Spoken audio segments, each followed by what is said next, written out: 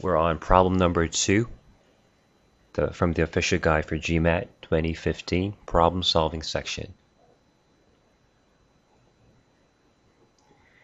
Now we have 100 plus n over n, and it says it's not an integer. So let's rewrite this whole thing. We can rewrite this as 100 over n plus 1. And this should not be an integer. That's what this question is saying. In other words, 100 over n should not be an integer.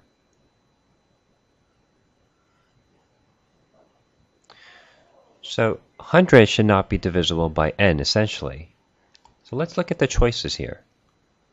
Choice A is 1, and 100 is obviously divisible by 1, so this is not the right choice.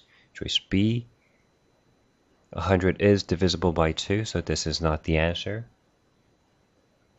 Choice D is 4, and 100 is divisible by 4, right?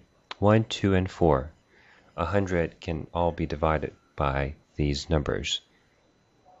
And choice E, 5, 100 is divisible by 5.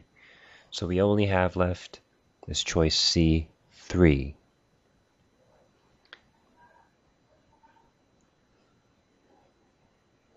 Because if n equals 3, 100 divided by 3 is not an integer. So C is the right choice.